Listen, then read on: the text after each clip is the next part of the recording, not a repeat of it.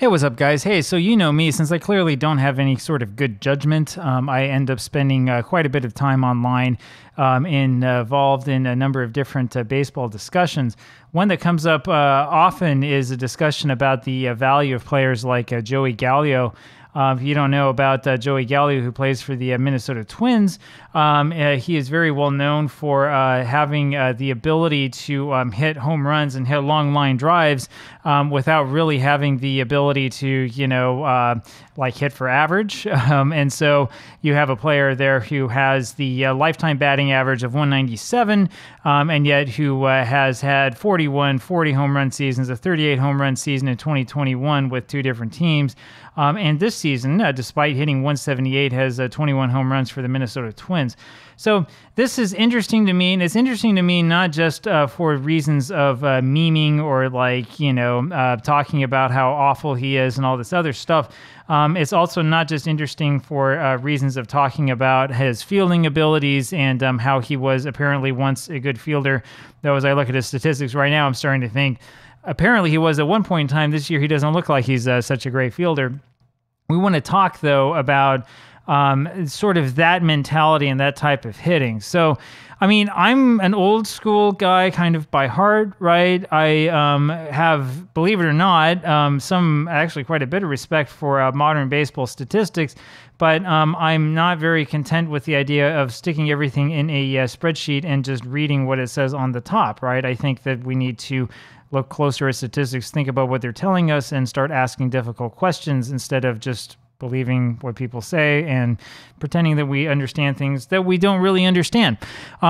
Because of that, I'm interested in looking into this type of player, the Joey Gallo type player, and I've asked myself, is there a way that we can figure out whether somebody is more Joey Gallo than Gallo? And after doing a little bit of searching online, I discovered that there is a statistic known as home runs per hit. So let's go ahead and look at this here. And, oh, look, my head is still there. That means that OBS is working in our favor today. This is going to be a little bit small for you, so we'll increase this a little bit here, probably to 120% zoom. And we'll make it a little bit wider so that we can actually read it. Hopefully that's readable on your screen. If you're using a tablet or a phone, then I do pity you, but I will put the link to this in the description.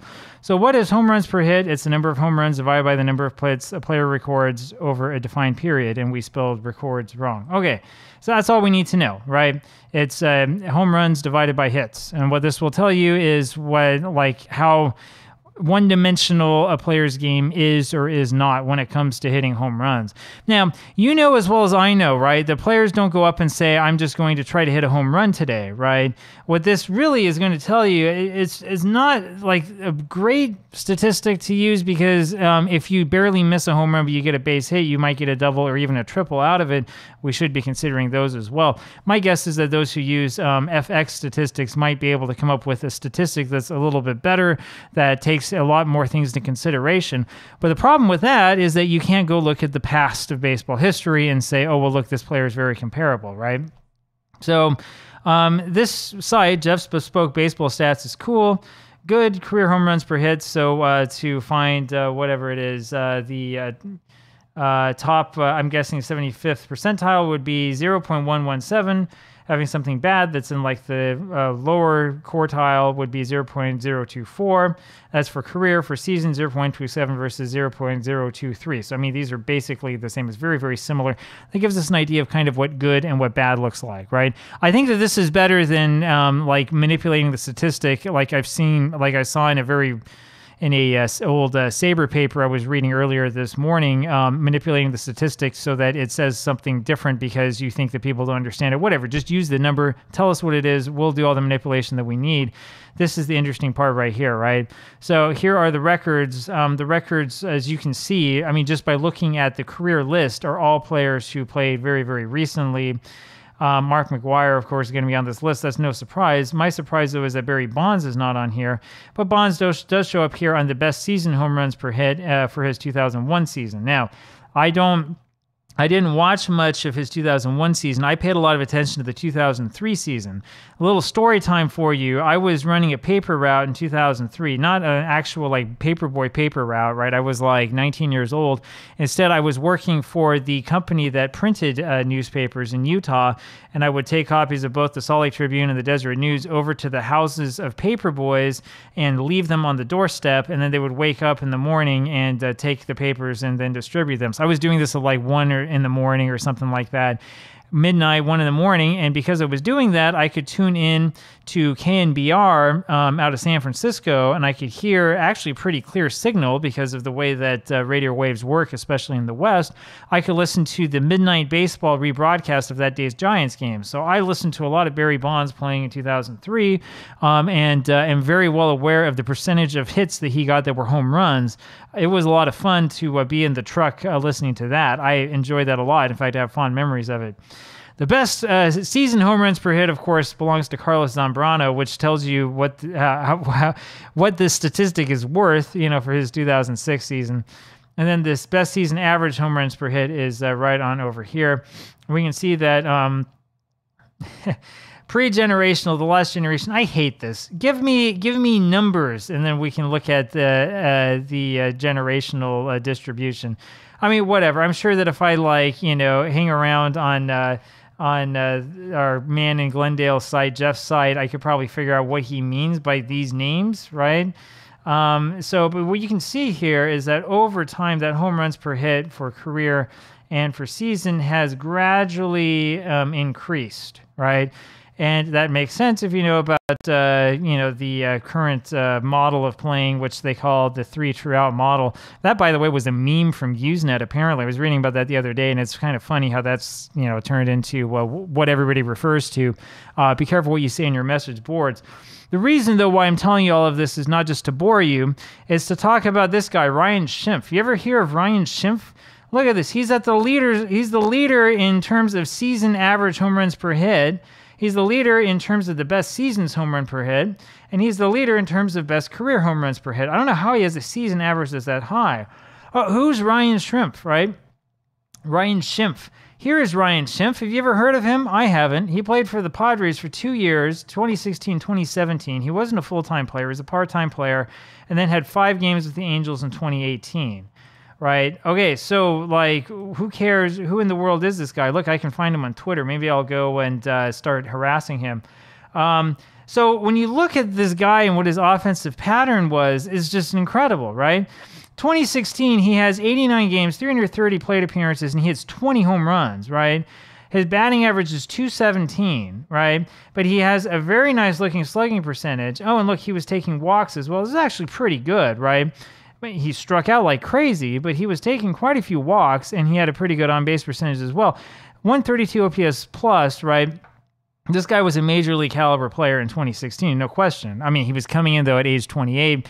You have a rookie who starts at age 28, you got some problems, my friend. 2017, he's 29 and plays 53 games again for the Padres, 197 plate appearances, hits 158, which is horrid, but gets 14 home runs, right? 26 hits.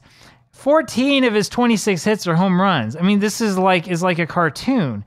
And then in 2018, he has 5 games for the Angels, only 7 plate appearances. I mean, he must have been like a pinch hitter in most of these.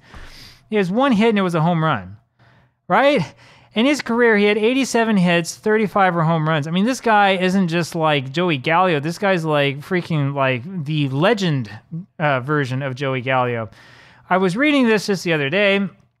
He went up to 2016 to the Padres in June 14th, played well. 2017, he had a streaky start to the season. He was really bad in April, and then he started to homer. He picked his batting average up a little bit, and then wound up down in the minor leagues, up and down. He was traded 3 times before the end of the season, and the first week of 2018. He ends up with California or with Los Angeles for a little bit of time.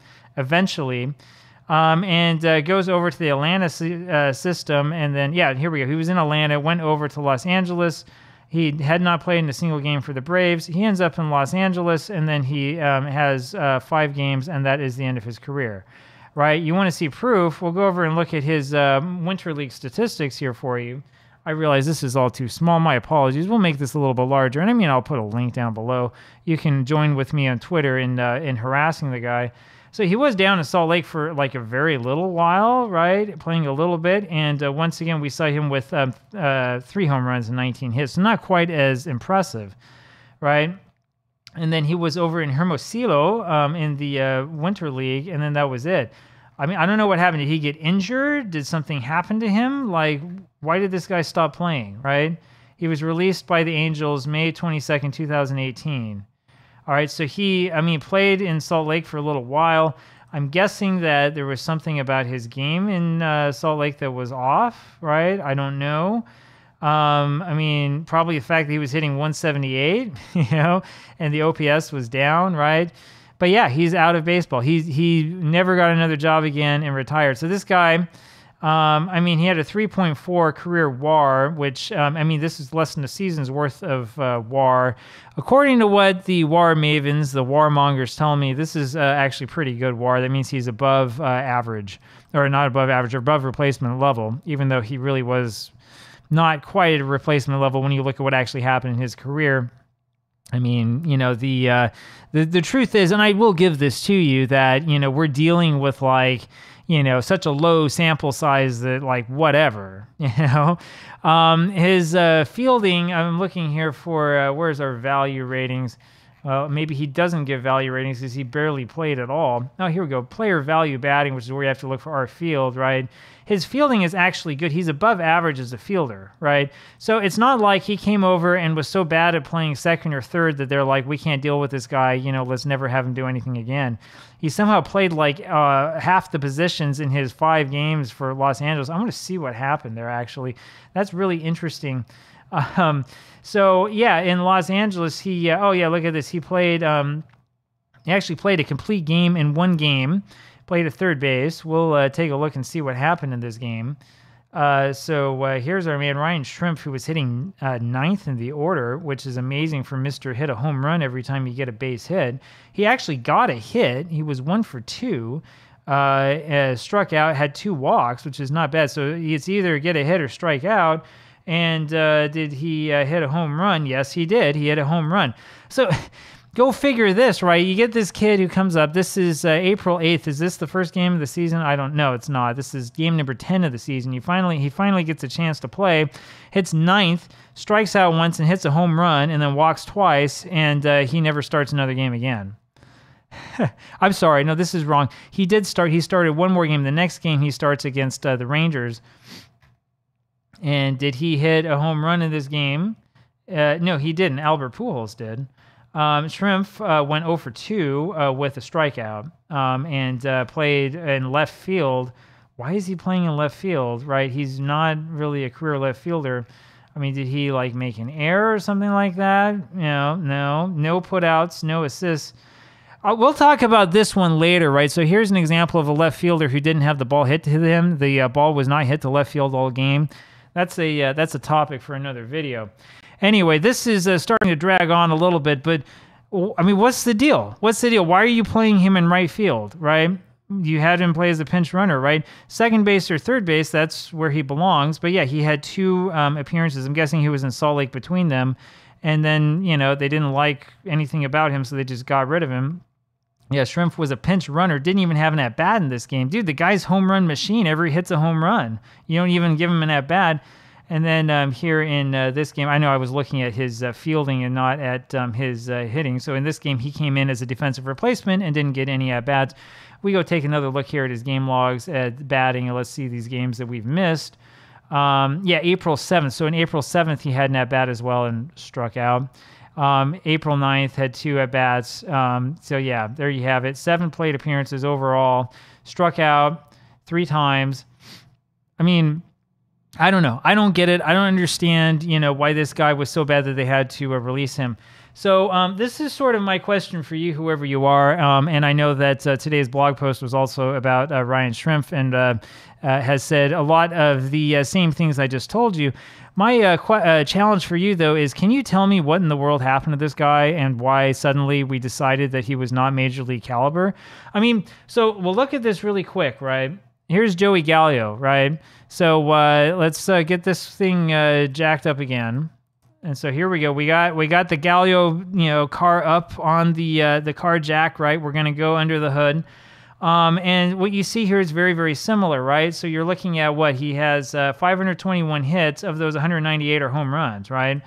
I mean, we know already because we looked at this stat that Schimpf's like career total like makes Gallo look like nothing, right? But like this guy Joey Gallo playing the same time with the same type of results, right? 2017 he hits 209, right? That's not that much different. 41 home runs. Well, what does Schimpf have? Let's go back here and look. Schimpf in 2016 had 20 home runs, playing half the season. So it's basically like the same type of player, right? Joey Gallo ends up not just being a regular player, but he ends up being an all-star. And you can come back to me and you can say, oh, well, his defense, right? And yeah, I know his R field looks good around that period of time, although he was actually not so great at R field as an all-star, but whatever. I get it. He's a good fielder for an outfielder. Schimpf played at a better, like, what we would consider to be a harder defensive position, second base and third base, and did well, right? I mean, this guy wasn't like a Gold Glove winner, but he's doing well. He's doing good enough. He has a positive fielding WAR, right? He's doing just fine, right? So, I mean, clearly fielding is not the problem here, right? I don't know. What is it? What makes Joey Gallo like all-star, two-time all-star player, and a guy who's making, what is he making now? Here we go. A guy who's making $11 million a year after getting that wonderful $10 million a year for the Yankees to do nothing, making $11 million a year for the Twins, who are playing well. I know that. Why is it that Joey Gallo is able to make the big money and is able to be, the target of all of our Twitter memes, and yet Ryan Schimpf doesn't get a chance? He's out of baseball, right? Been out of baseball for years. I don't know.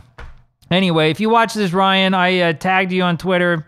Sorry for any harassment you get because of this. But I'd really like to know, man, because if this type of game is the future, if these offensive statistics are marking the future of baseball, then why is Mr. Home Run not playing in the game? I don't understand it. If you understand it, please tell me. This time I actually really do want to know. Anyway, I'll talk with you guys later. Hope you have a good day. Bye-bye.